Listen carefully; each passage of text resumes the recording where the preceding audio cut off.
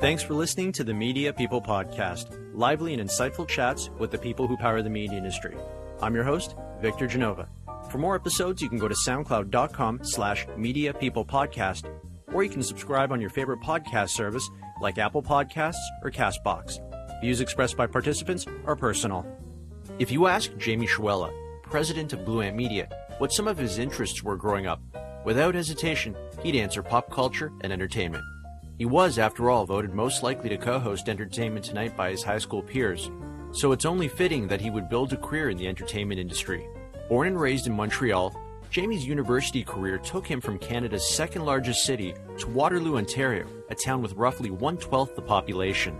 He studied communications and history, but immersed himself in extracurricular activities like DJing at the campus pub and working at the campus radio station. Radio was Jamie's gateway into the entertainment world. He would return to Montreal in the summers, working in the promotions department for what was then known as Mix 96 Radio. He continued in radio after graduation, choosing to relocate to Toronto, where he handled promotions for CHFI. From there, he moved into marketing management and leadership roles at Alliance Atlantis, Canwest, and Shaw Media. So what's the secret to Jamie's success?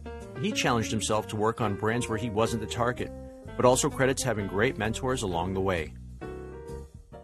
Well, Blue Ant Media, 7-year-old company, we call it an international content producer, distributor, and channel operator. So really what that means is we create what's basically TV content, long-form video.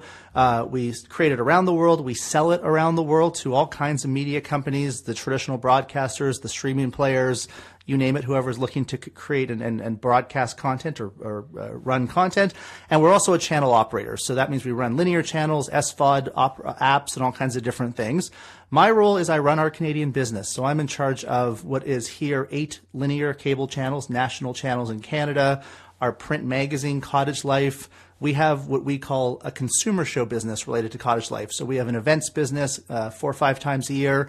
People come to different exhibition halls and buy things related to one of our brands, be it Cottage Life or Makeful or some of our channels. So it's part of our events business. And we have a digital business, a lot of it offshoots of our broadcast brands, but we do a bunch of digital publishing related to our brands. So anything we do in Canada, I have responsibility for. Let's go back to the beginning. Where are you from? I am from Montreal. I was born there, grew up, spent 18 years in an awesome city, went actually to the same high school, elementary school and high school right through from grade 3 to grade 12. So I had a pretty good ride with a good group of friends right through. And then when I was about 17, I decided I wanted a bit of a change. So I actually left Montreal just to have a different sort of experience and went to university in Kitchener-Waterloo. Different province, different size school, everything. That surprises me a little bit because when I was going to university, the one thing I kept hearing from my friends that were born and raised in Quebec were the Quebec tuition rates. So you forego the Quebec tuition rates, you pack up, and you move to Ontario. Yeah, so this was 20 years ago now. I mean, bear in mind, everybody wants the university experience. And part of Montreal is an awesome city. My family's still there. I go back often with my kids to visit, and it's just such a fun city. But ultimately, most people want to leave home. I mean, that's sort of, not everyone, but I wanted to leave home for university and have that sort of full experience of living on your own with a group of friends and a different vibe. So for me, that meant packing up and leaving Montreal and heading to what was a different place, Kitchener-Waterloo. I liked the idea of a small school. They had a program I was interested in, but it was really to have that full university experience. Was there a bit of culture shock moving from Montreal to Kitchener-Waterloo? I ask because Emily Bailey, the previous guest on the podcast, she went to Wilfrid Laurier University as well. Yeah. But she was coming from Grand Bend, so a town of 1,000 people. You're coming from one of Canada's biggest metropolitan areas to what is, it's not called a small town per se, but it is one of these smaller cities in Canada. So yes, in that I met people from walks of life that I hadn't met historically, from small towns, from big towns, even Ontario and Quebec, as we know, very different cultures, very different provinces, just fundamentally. So I met different people. I thought that was great. For me, I love the idea of not being with the same group of people. I love my friends at home, but wanted to change. And so finding people from different backgrounds, different cultures, different experiences growing up, that was great for me as well. And I liked the intimacy of Laurier and the size of it at the time. So that all checked boxes of things that I was looking for. What did you study at Wilfrid Laurier University? So one of the reasons I went there was early on, this gets back to high school a little bit, I always had fascination in media and entertainment. I was somewhere along the way at the end of high school, voted most likely to co-host Entertainment Tonight. So I think John Tesh was the host back when I was growing up. And this is before we even had Entertainment Tonight Canada, because I used to watch that too. There was no Entertainment Tonight Canada. In fact, that follows me to later in my life, and we could talk about my experience with ET Canada in Global, because I was there when it launched back in 2005, actually. But yes, in the old days, there was just good old Entertainment Tonight with Mary Hart and John Tesh. And I always had a fascination in movies and TV and entertainment and pop culture. I carry that very early on, watched way too much Cheers and a lot of shows out of the 80s. And so when I looked for university, one of the things I was looking for beyond a small school and a certain environment was a communications program. And Laurier had at the time, and still is, a great comms program. So the fact they had that, offered a degree in that, was really of interest to me. And I got there and also decided to do a double major, and so I had an interest in history. I've always had a bit of interest in poli-sci and history, current events. That's another sort of passion of mine. To this day, I watch way too much CNN, as many people at work know, and just love keeping up with current events. Anyway, I decided to take a double major at Laurier, and they offered a great history program as well. So I did a double major. History I thought would be helpful if I ever wanted to be Jeopardy champion down the road, which was of interest to me and back to my pop culture roots. But really comms is what drove my interest to go there, and really was one of the focus of a lot of my time there as well. Tell us a bit about your extracurricular activities in university. Yeah, so maybe as an extension of my passion for media and communications, I found a couple things that were sort of nice offshoots of that. So early on, I was recruited to work as a DJ at the campus bar. So we had a bar that was open 3-4 nights a week right on campus. It had different theme nights. So there was kind of hip-hop dance nights, and there was classic rock and 90s alternative rock at the time. And the hip-hop dance thing was not my scene. I didn't have a lot of expertise in that, I will say. But I knew classic rock, which is one of the nights we did, and had a good sense of alternative rock. And I was actually recruited first to work at the campus radio station, and then from that quickly to be a campus DJ. So did the DJ thing, which was, I did it through 4 years of university, being paid to go to a bar a couple nights a week, and where my friends were as well, and hanging out and getting paid for it while others were having fun, was actually a great university job. I really enjoyed that 4 years of DJing. And you're the center of attention when you're the DJ. People must have stopped you in class and be like, Jamie, can you get me in Thursday night or Wednesday night? People come to the DJ booth and they see you there, and there's a fun aura around that, which was a fun thing to do. And then, to your other question, I also did work at the campus radio station, started just again, out of an interest and passion in radio and in media, had a show, did that over a couple of years, eventually took over, and for the last, I think, 2 years of university, was the program director of that campus radio station as well. So all in this audio, radio, media kind of space, and just different outlets for my interest in that. And you were a DJ when the D still meant discs. Yes, I had CDs. In fact, I would literally, we didn't have laptops and Apple Music and all the stuff that I assume DJs use today. Yep. I literally would go to gigs from my house in big plastic bins of CDs, and take the CDs to the bar and carry them home at the end of the night. And you had to kind of make sure you had the latest music and get the latest hits as they were released to keep your CD collection kind of current. And that I just would haul them night to night. So that was part of it. I still have actually at home big bins of CDs. If you ever, look at my CD collection, it's really good from like 1993, 94 to 1998 when I finished university. It's obviously different after that when I started doing other stuff, but I have a real time capsule of that in CDs. Look, hang on to those. I was at Sunrise Music yesterday, and I couldn't believe how vinyl was making a comeback. Yeah. Vinyl's making a comeback. CDs are kind of around now too. It's all that. That's kind of interesting. It's tangible. People want to know that they own something from their favorite musician. For sure. So I have good songs and kitschy, not so great songs for that collection, but it was fun. But even some of your earlier jobs, that was rooted in entertainment as well. I mean, you cite working at a video store as one of your first gigs ever. Yeah. So I think my first literal paid job was I worked as a camp counselor one summer. I must have been 15 or 16, kind of the early days of when you could be a counselor. So I did that for one summer. But I think that year, or very quickly, also got a job in what was then video stores. We had places where people would go rent VHS tapes on shelves. I know it doesn't exist anymore. I remember those stores so vividly. They were kind of like entertainment hubs. Yeah. You wouldn't just go in to rent one video. You'd be there for about 30 minutes playing video games, deciding what to get. They were loaded up with food. Yeah, so I mean, it was fun. I worked at kind of a small local video store in Montreal. Did that for a couple summers between high school jobs and even I think out of first year university. I did that, and it was great because again, I was paid to hang out in a store, watch movies all day, talk to people about movies.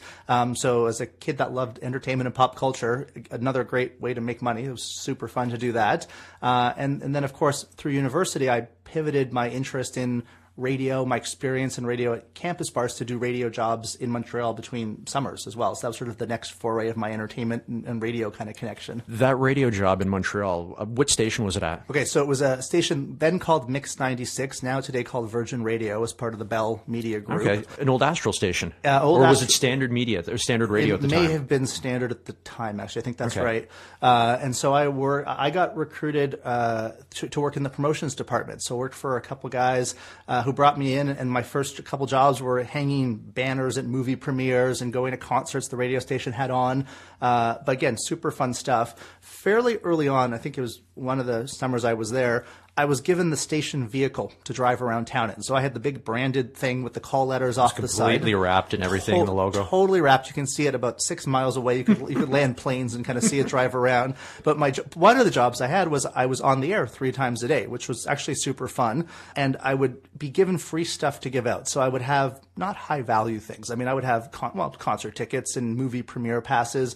Occasionally I just had literal chips and pop, like really basic things to give away. So I'd go on the air and say, hey, it's Jamie. I'm in the prize vehicle. I'm on the corner of Peel and René-Lévesque. And the first 5 people to come find me, here's what I have for you. And for me, that was the first sort of marketing 101 stuff. It was one of the earliest examples of the power of free stuff with people. Like what people will do for free stuff is actually pretty amazing. Because I saw, I'd be live on the air. I saw people literally cross 4 lanes of traffic as soon as I was saying it, nearly killing themselves, frankly, to get a bag of pop or chips or something of very low value. But a good lesson in marketing and promotions, and actually a great summer job as part of doing that. So it was quite a fun gig. And after you graduated from Wilfrid Laurier, you stayed in radio. Just after I graduated, maybe my last summer after I graduated, I got a job at CHFI in Toronto. So I just pivoted that promotions experience that I had in Montreal, did a lot of the same stuff for that station in Toronto, and got a prize vehicle and did a lot of the same promotions and vehicle giveaways and things. Did it at the adult contemporary station here for CHFI. Was the goal to go to Toronto? Because I noticed in between years, or during the summer in university, you went back to Montreal. Yeah. So was the goal then to move to Toronto, or did you just kind of say, hey, where is my career going to take me? Well, yeah, I think that was a big part of it. So when I go in between university, home was Montreal. So my family was there, my friends were there in the summers. So it was great to go home. Summers in Montreal are awesome between all the festivals, jazz festivals and comedy festivals and everything. So it was very natural and happy for me to go home in the summers. But then when I graduated, it was clear to me that I wanted to pursue this entertainment media thing. I didn't know what it was, really what I wanted to do. But I also knew that the center of universe for media is in Toronto. I mean, ultimately, and this was true 20 years ago, and it's true now, a lot of the entertainment world lives here, the Canadian basis of it. So it was clear that I had to set this as a home base to look for the kind of jobs that I wanted to find. So CHFI was a stepping stone. It was a part of a summer gig in that. But ultimately, when I graduated, I blitzed my resume to every media company I could apply to. So you name it, I sent them a resume, often in the marketing and promotion side, because that was the area that I had a bit of experience in just based on my previous gigs, and just tried to knock on every door I could find kind of along the way. Deliver them in person? How'd you go? Mail them in? I did everything. Everything possible? In person, I called, I followed up. Even email was this was early days of email, I will say at that point. But did anything I can just to get people's attention in terms of custom creating things and just being in people's faces and being persistent, which is probably always a good rule. No, I hear you. When I was applying for jobs in university, a lot of people, like I'd say early 2000s, job boards hadn't caught on. So I used to print out my resume and my cover letter on neon green paper. Because I figured they looked at a stack of white ones and they'd be like, who the heck is this? That's right. And people told me, we pulled you in only because we saw this green paper and we wanted to know who the guy was. Well, that's true. And it's probably true to this day that it's not as much paper as much as it is other methods of applying these days. But ultimately, there's lots of great candidates out there and lots of really great people, and you need to stand out and you do anything you can to be seen. I say that both as someone who, in earlier days was looking to be seen, and now who hires people that you ultimately you think about people that stand out and do anything to get noticed. And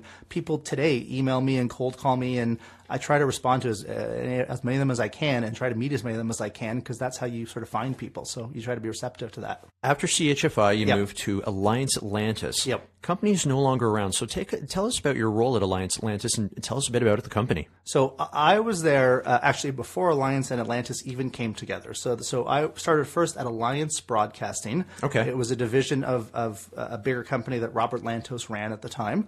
And I worked in the broadcast area. So the broadcast business was 2 cable channels. It was a channel called Showcase, which had launched 2 or 3 years prior to me starting, and History Television, History Channel, which literally launched 6 months before I got there. So these were sort of 2 early days cable channels, and came in an entry-level role, again, kind of using marketing as a pivot in. And I did one of 3 things. It was a kind of a hybrid role. It was a little bit of brand strategy, marketing strategy stuff.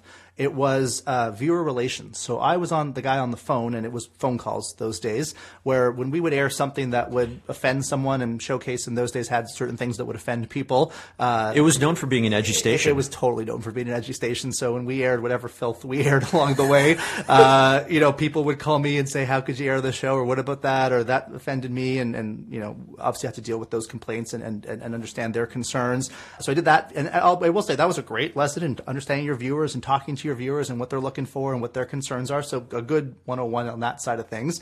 And then I was actually the first online employee ever at Alliance Atlantis. So in those days, my job, websites were early days, it was 97, 98. I was the guy that was updating the Showcase and History websites, like the scheduling information, the series information, a lot of HTML coding and that sort of thing. That group, obviously, in the world of those channels, have gone to many owners, and we could talk about kind of the path of some of those, because I went along with them kind of along the way. But that became obviously a giant team, but I was the one guy running the websites kind of at that point. But it was really clear to me early on that of all those 3 things that I was doing, the brand strategy, the marketing stuff was the stuff that I had the most interest in, the most passion for. And I told my bosses at the time, hey, if you get more of this kind of stuff, if there's opportunity, I'd love to do more of that. And Alliance went through a whole lot of growth. So very quickly, Alliance and Atlantis merged. Atlantis was a company run by Michael McMillan, whose history I had lots of connections with to this day, obviously. And Michael founded Atlantis and merged with Alliance. Those companies came together. That was my first meeting with him. And then ultimately, over 7 years that I was there for, that company wrote a lot of growth, certainly in general, but on the broadcast business where I was. So we went from 2 channels, the Showcase and History channel. When Atlantis came in, we added what was then called Life Network, now called Slice Network, and HGTV Canada. Those were already existing on the Atlantis side of things. Within a year of that, we launched Food Network in Canada. So we were 5 channels. And 2 years after that, back in 2001, we launched, this was the famous explosion of digital channels into the ecosystem. So in one day, on September 10th, 2001, we launched 6 channels at Alliance Atlantis, and I worked on a bunch of those launches: BBC Canada, National Geographic Channel, Showcase Action, what was then called Showcase Diva. There's a whole bunch, BBC Kids, there's a whole bunch of those channels. So the company was growing, and so I was able to write a lot of growth over that period of time. And it's kind of a double-edged sword for you guys, because you have 2 objectives. One, get people to subscribe to your channels, and once they do that, get them to watch. That's right. Because you need the subscriber revenue, and then you need the audience for the ad revenue. That's right. And as I kind of grew my career in the consumer marketing side, it was both. You were sort of building your brand to drive that subscription side. What is Food Network? What is HGTV? These were really clearly branded ecosystems and great content that went with them. But at the same time, a lot of what we did was to drive that tune-in part, to drive that audience and that advertising part that you mentioned. So we were doing campaigns and had a lot of fun creating big show brands. So one of the brands we built on Showcase was Trailer Park Boys. I was there in the early days. I was there before we put Trailer Park Boys on the air. And I'll tell you, for those that know Trailer Park Boys, before the first episode went to air, I looked at this thing saying, "Really, we're gonna put this show on television? This is a TV show?" And I give credit, I have to say, to a couple specific people: Phyllis Yaffe, that ran our broadcast business, and Laura Michael Chishin, who really was the head of programming and the person that guided Showcase in its growth. Who Laura said, "This is going to be a hit. This is a show that's going to work."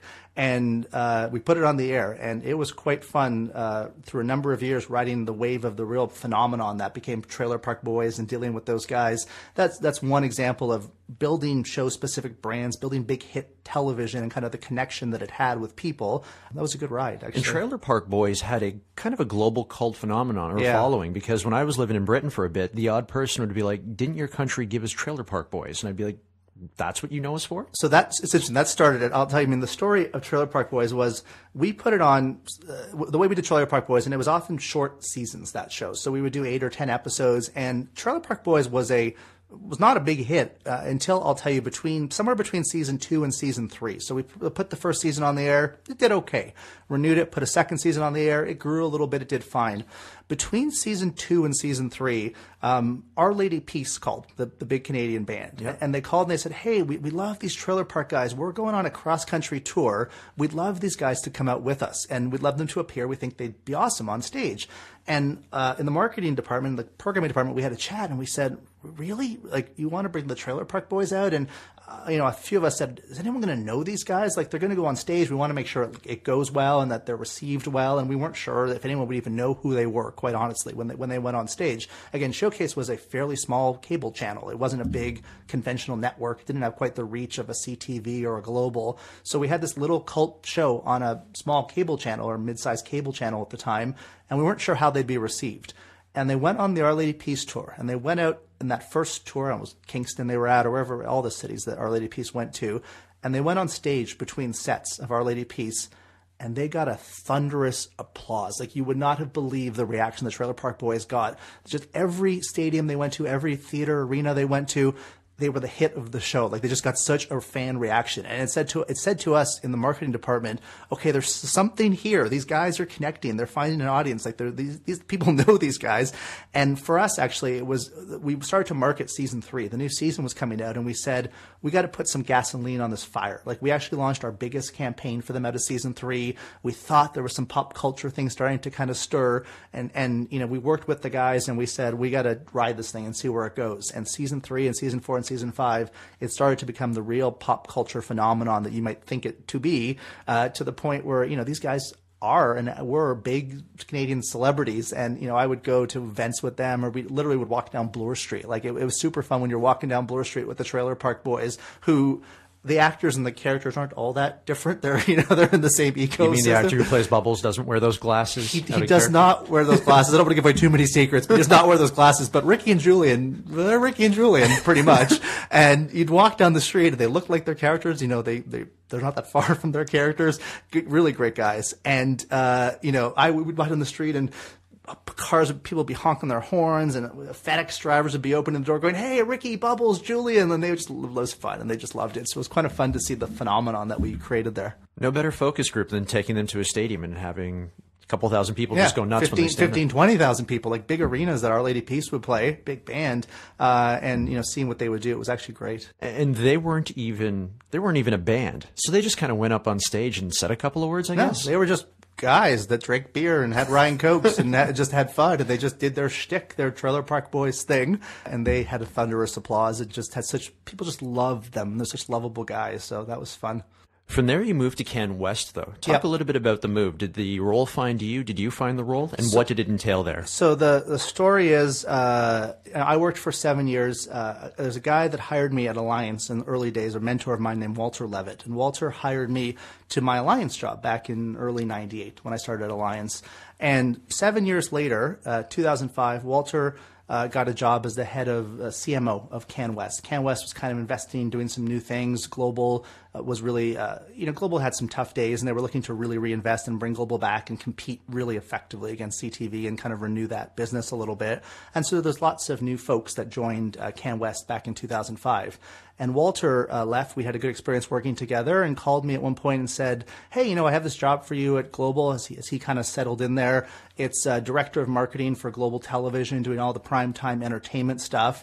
And for me, it was a great new opportunity because I'd spent 7 years in cable and in specialty marketing and had a great experience at Alliance Atlantis and a lot of fun with great people. But I was looking for a bit of a change. And for me, having spent that time in specialty, to make the leap to conventional TV, to market big primetime series. And at the time I went over and Global had House and Survivor and Prison Break and eventually Glee and some big primetime international hit shows. A lot of the shows that Fox was producing, it's kind of like a lot of the broadcasters would pair up with an American broadcaster. And I always knew that about Global and Canwest was if it was on Fox, more than likely Global would pick it up. Well, I mean, it's true for CTV. I mean, the game in conventional is you go and in prime time you go and you buy great big American shows. Traditionally, you license them, you simulcast them in Canada, and you monetize those shows in Canada as the rights holder here. And so each of the networks had affiliations and relationships, but we looked at all the U.S. product that was coming out,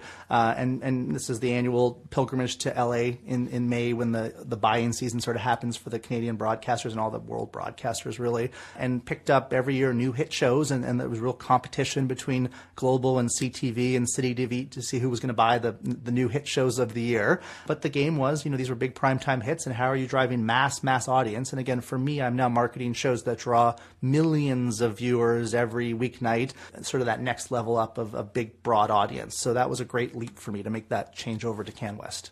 So you grew within the company all the way up to VP of Marketing Strategy. Take us a little bit about what that role entailed specifically. Yeah, so basically started more in a director of marketing role on the entertainment side, but again, managed to kind of grow my portfolio over the 5-6 years I was at Canwest. And at the time, about 2 years after I got there, actually, Canwest bought my old company, Alliance Atlantis. So amazingly, I was back working with a lot of the same people I'd worked with for 7 years at Alliance Atlantis. This is 2007 when that transaction happened. But I was really on the conventional side of things. A lot of my former colleagues at Alliance Atlantis built that specialty business as those businesses came together. And I was able to keep writing, with some growth, new opportunities on the global side of things. So I started first with a portfolio that was based on the entertainment, that primetime product. But as I progressed, I took on new responsibilities sort of with those promotions and things to take a broader mandate on Global. So Global is both its entertainment product, but it's also its news product, both its national news and its local news, which is a big part of that Global television product as well. And so I started to work on news marketing, which is very different than entertainment, different rhythm, different goals, and got the opportunity to work both with our national newscast and our local newscast, which was a great new experience for me. It was just a great new challenge, and I very much enjoyed that. So it was part of broadening my portfolio as I kind of grew in that space. We already established that you started in the trenches, on the ground floor, on the radio side, grew all the way up to VP of Marketing. During that time, though, I imagine you had to relinquish a lot of the intermediary duties you were doing, and you shifted more to managing people. Was there a bit of an adjustment period for you going, okay, I can't touch that campaign anymore, or I'm not supposed to do that at that level anymore because I'm more of the coach than the quarterback anymore? Yeah, I mean, that started to be a shift. I mean, I certainly started to manage people and took on teams as I got more senior in my career. Even at brand manager and director of marketing, you started to manage groups and that was a bit of a shift. But I'll say that probably the biggest shift happened in my next role. So in that move, Canwest ended up going through, as well reported, a whole bunch of challenges around the time of all the market collapse stuff, about 2008. There was a whole process through Canwest went into CCAA, into bankruptcy protection, through a whole bunch of creditor and bank stuff that was going on. Ultimately, we just stayed out of it and kept running our business, and we was kind of out of our scope. We just wanted to keep people focused on what they were doing. But out of that process, Shaw Communications came in and bought the broadcast assets at Canwest. And so I got a different job at that point. Actually, my boss at the time left when Shaw came into Canwest, and I got the job as basically head of marketing for what became Shaw Media. So I was running Global and the 18 specialty channels at that point.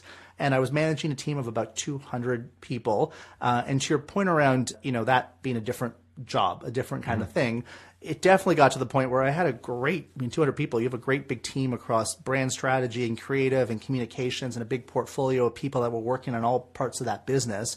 And by the time any campaign got to me as the head of marketing, it was pretty good. I mean, it had gone through layers of people in an organization, from brand managers to directors to VPs.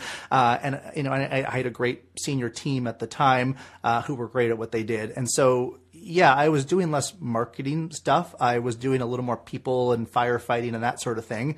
And I missed a bit of that stuff. I futzed with things that I was interested in a little bit, which probably annoyed some of my reports. But it was a different kind of job, and it was a different experience, and a good experience to kind of look at it at a different level, for sure. Interesting thing about that acquisition, Shaw, of Canwest's assets. Shaw is a telco company, and they were one of the telco companies that did not have any media assets or any media division. So when they bought you guys, they were buying something completely brand new. Did the corporate culture change much? For sure, in that it was a company that there were two very different businesses coming together. And in many cases, businesses that were on two sides of the fence. I mean, you had kind of the distribution side where Shaw came from and the media channel side where we were. And, there's a very traditional relationship of customer and, they pay us for our channels. And there's just a bit of a natural, different kind of relationship there. So all of a sudden we were one company. And I think on both sides, it took us a little while to understand. There was a real level of understanding of both businesses. As you come together, I had a really great crash course in the cable business, in the wireless business, in the internet business, and what drove Shaw as a company. And I think vice versa, there was a learning curve on their end as to how a media company works and the factors you think about and all those things. So I think just as two businesses coming together, there was a natural curve that happened, but it also broadened my view to the industry hugely in terms of understanding a whole other part of the ecosystem, which was super helpful. And yeah, on the culture side, for sure, there are different companies come together. This is true of every acquisition I've ever seen. I saw it with Canwest and Alliance Atlantis coming together. I saw it with Alliance and Atlantis coming together, and with Canwest and Shaw coming in. You end up with different cultures, different rhythms of doing things, and that takes a natural time to work its way out. And then ultimately, a new culture is often created when things come together. But that takes a bit of time at first to kind of get through there. From there, that brings us to where you're at now. Yeah. Blue Ant Media. Did you find the role, or did the role find you? The role found me. So probably that's how I would describe it. I left Canwest as early Shaw Media as early sort of 2013, and was looking for something different, and had been in these big vertically integrated places. And very early on in the time after I left Shaw, I met Raja Khanna, and Raja was the CEO of Blue Ant at the time. The company itself was only 2 years old in its current form. So just to take a step back to the Blue Ant story a little bit. Blue Ant was founded in 2011. It was founded by Michael McMillan, who had built and sold Alliance Atlantis and had gone away after that company was sold to do other things. But Michael always had a passion for media. It's Michael's blood. It's really his history of what he does. So in 2011, he and his partner from Alliance Atlantis, Seton McLean, decided to form a new kind of media company. I mean, this was around the time when there was just so much digital disruption that we live in to this moment. YouTube really had taken off, and Netflix was just emerging, and Facebook, and all the things that we know about in terms of the real social media digital ecosystem changes. And Michael wanted to create a different kind of media company, and ultimately partnered with Raja Khanna. Raja was running some digital things and some TV channels at the time. Through some M&A, he came on board to Blue Ant, and Blue Ant did another bit of M&A off the top to form, our assets of our Canadian channels and eventually Cottage Life magazine and other things that we put together. So I met Raja about 2 years into Blue Ant in its current shape. And early on, we sat down, and Raja took me through the vision for Blue Ant, a bit of the kind of the traditional 5-year plan of what we're trying to do and where we're trying to go. And it was early days, and I was intrigued by what the company was doing. I certainly, I liked Raja immediately. We hit it off very well. And I knew other folks that I used to work with that now lived in the Blue Ant world. So a couple other people, Vanessa Case was running the content team at the time, and Megan Atkinson, who was running HR. These are people that I knew from Alliance Atlantis or Canwest or other worlds. And ultimately, just liked what I saw of the company, of the culture of what they were building here. So joined at that point. You started as EVP of marketing, and then you pivoted to EVP of, was it Canadian Media? Yep, well, Canadian Networks. Canadian Networks. But it became what we call Canadian Media today, yeah. What was the difference between the two roles? So the marketing role when I came in was, again, a role that I had done in other places. It really was to run all the B2B, B2C, comms, creative for the channel brands in Canada and for the business that was sort of very quickly growing around the world, but with its roots here in Canada. So I came in to do a lot of the same stuff that I had done at Shaw Media, that I had done at Canwest and Alliance Atlantis, and it's a world I knew and was very comfortable in. But I did say to Raja early on, hey, as the company's growing, if there was a way to kind of pivot my responsibilities and look to make the move just from the marketing function to more of a general management type job, I'd be interested in that. And Blue Ant has and was growing fairly quickly, both on the domestic side and on the international side. So about 2 years after I got here, Raja came to me and said, hey, we're looking at the structure of the business and we think we need to just change up how we're set up and how the roles are aligned a little bit. And we set up business units within Blue Ant, just sort of change the structure. And that's the pivot that I made from more of a marketing focus role to more of a business manager role, really a general manager role. And I took sort of the early parts of responsibility for our Canadian business at that time. And that's a role that I've sort of grown in the past number of years. And where it's brought you to where you are now? That's El right. Presidente. Yeah, we don't call it that often, but El Presidente. So yeah, that's the role that I've been now running in that Canadian business, which I just love doing. And it's been a great ride. Looking back at some of the other guests that I've had on the podcast, a lot of them have had many different roles, been at many different companies, but you've been at very few companies but had many different roles. You seem to have nailed internal growth. What's the secret to that? So, here's my 2 cents. I mean, yeah, I've been very lucky and successful, and there's lots of reasons why I think that's the case. Not the least of which is, hard work. For sure, you got to work at it any place you're at. And people notice how I work. People notice passionate people who are excited about what they do. That's no doubt a part of it. I will say luck is a part of everyone's career. There's something about just being in the right place at the right time. Yep. And you can't, and I don't discount just what luck has had in my career, and I think that's part of it as well. I mean, the other couple of thoughts I would share or maybe have on that is, one, being candid about what you want to do. I mean, I'll say as a manager myself, one of the things I often say to my team, my reports is, I want to help you in your career. I'd like to find roles that you're interested in and help people on their career path, but I'm not a mind reader. I mean, ultimately, everyone's career, as much as, and we'll talk about mentors in a sec, I think mentors are a part of it, as much as mentors are important, you're all responsible for your own career path. I mean, you're the most responsible for your own career path. And the best you can do with your manager is be honest about what you want and what you want to go to next. And that has proven true in my career, to be vocal about, hey, I'd like this job, or if this person leaves, that's the kind of job that I want. Again, as a manager, we don't always know that's the case. And it's not that you're always going to get that role or that we could deliver that or that's always possible. And for sure, there's been gigs that I wanted that I didn't get along the way too. That's natural. But at the same time, being candid around what you're thinking about to help guide your own career is part of it. And for sure, good mentors is truly important. And in my career, I've been blessed about some great mentors kind of along the way. And there's a big group of people I'd put into that list who have helped me, who have guided me, who have given me advice, who had different styles that I were able to take things I liked and in some cases things I didn't like actually too, kind of along the way and kind of helped me in my career growth. But mentors are important in people's career as well. And finding good mentors and building those relationships are something you have to work at and kind of actively think about. When I speak at colleges and universities about career paths, and I do that from time to time, I always tell them, when you get paid, take $20 off your paycheck, $30, put it into a jar, and take your mentors out for breakfast. Everyone's available for breakfast. Not lunch or dinner, but breakfast everyone seems to be available for. For sure. I mean, finding ways to connect, to keep your network of people up. I think about it both ways now. That helped me very early in my career and through my career was having great mentors. And I try to do that, as well, to give back on the flip side now. And I'm in a role where I'm able to help people with career and help people find opportunities. And I think about it on the reverse now as, how can I be a good mentor? How can I help groom and give people opportunities that they're looking for? So it is kind of a karma thing. It goes both ways. Yeah, it does. And I think it's part of, how good leaders are built as well. If you could go back in time and give your younger self advice, what would you say? I've always been pretty type A, wanting to control a whole bunch of stuff. And young in your career, you're not sure where you're going. I certainly had lots of ambitions about things I wanted to do and career growth and all that kind of stuff. I would actually probably look back. There's a phrase I often use. It was actually an old mentor of mine who used it. I'm pretty sure he copied it from Star Trek 3, The Search for Spock.